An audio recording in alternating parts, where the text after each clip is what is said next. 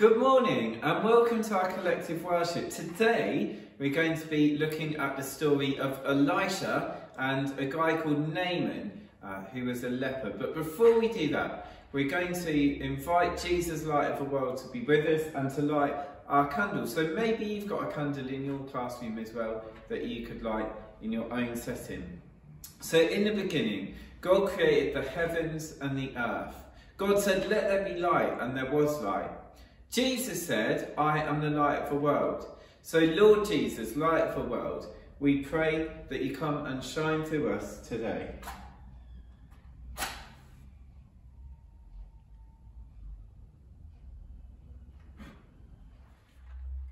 So our story today of Elisha and Naaman is taken from 2 Kings 5, and I'm going to read it from the Lion First Bible, and it's called The Girl Who Helped. So I'll read this to you and we'll show you the pictures. So General Naaman looked at himself in the mirror. He had spots and sore places all over. "It's getting worse," he said gloomily. His wife gave a sigh. They were very worried. But what could they do? Not even the cleverest doctor could help. Now General Naaman had led his army into battle against the people of Israel and won. He brought a little girl home to help his wife. The girl was very unhappy. She missed her mother and father, her brothers and her sisters so much. But Mrs. Naaman was kind. She dried the girl's tears. Now the little girl wanted to help them. "There's a man back home in Israel who can make people better," she said. Mrs. Naaman told the general, and General Naaman told the king. The king wrote a letter at once, and the general set off with his horses and his men. The king of Israel read the letter. "My general is ill," it said. "I want you to make him better." "I can't make people better," the king of Israel said. "But if I don't, there will be another battle. Whatever shall I do?" "Just send him to me," said the prophet Elisha. "God can make him well." So General Naaman went to see Elisha, but Elisha didn't even come to the door. He just sent a messenger. "Wash 7 times in the river, the Jordan River, and you will be well again." The general rode off in a huff. He wasn't going to do as Elisha said. The man didn't even come to the door, and if all I have to do is wash, there are nicer rivers at home. "But it's such an easy thing to do," his men said. "Why not just try it?" So General Naaman went to the river, the Jordan River. He washed himself once, he washed himself twice, he washed himself 3 times. He washed himself 4, 5, 6 times, he washed himself 7 times. Then he looked at his arms, no spots or sore places there. He looked at his legs, no spots or sore places there. Not a spot, not a sore place anywhere. He was well again. Hooray for Elisha! Hooray for God! And hooray for the little girl that helped.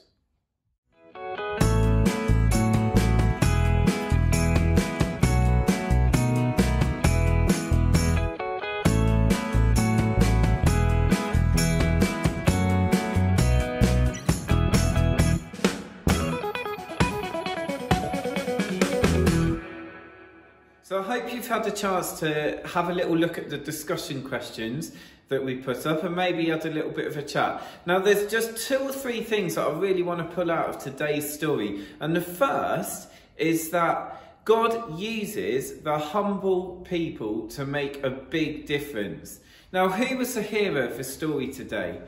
We might be tempted to say that it was Elisha, but you could just as easily say that it was a little servant girl who was the servant of Naaman's wife. So her backstory is that she'd been kidnapped from Israel and she'd been brought to be a servant to Naaman's wife. Essentially, she was a servant girl. And yet it's her suggestion that back home, I know somebody that can help, that sets in course this whole series of events that leads to General Naaman being healed.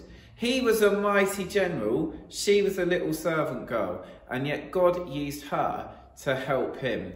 Now, a great little saying that I once heard is that if you ever think you're too small to make a difference, try sharing a bed with a mosquito.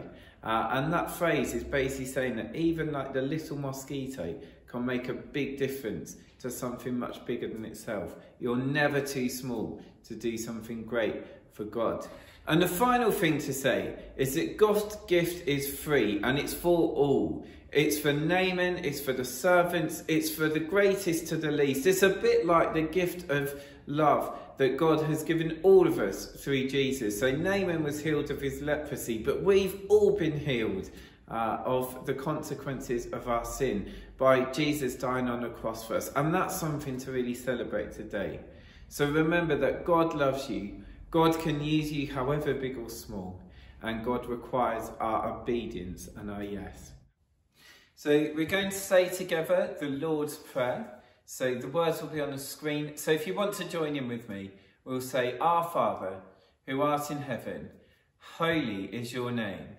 Your kingdom come, your will be done on earth as it is in heaven. Give us this day our daily bread, and forgive us our sins as we forgive those who sin against us. And lead us not into temptation, but deliver us from evil. Amen.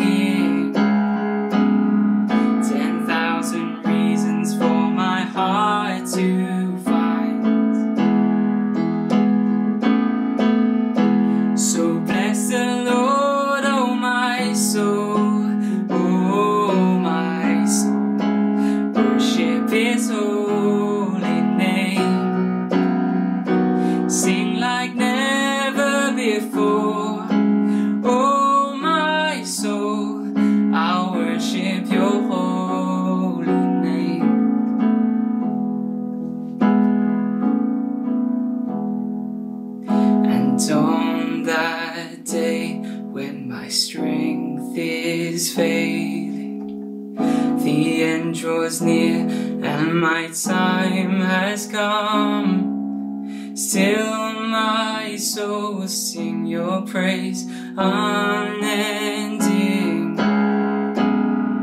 10,000 years and then forevermore.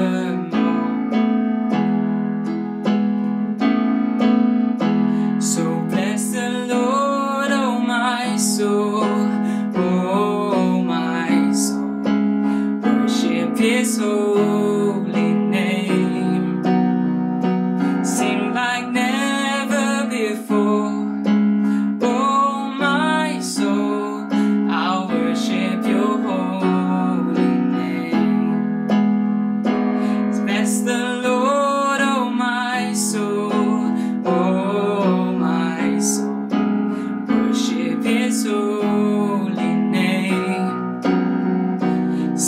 like never before.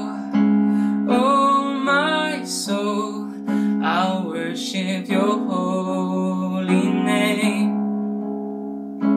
Yes, I'll worship your holy name.